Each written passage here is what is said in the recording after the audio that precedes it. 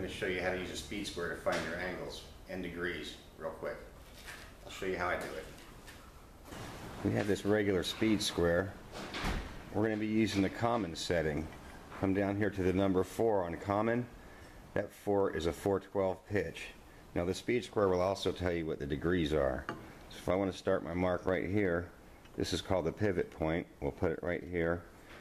All you got to do is pivot it until the top lines up with the number 4. And we'll come over here and make a mark. And now you have a mark for your 4/12 pitch cut.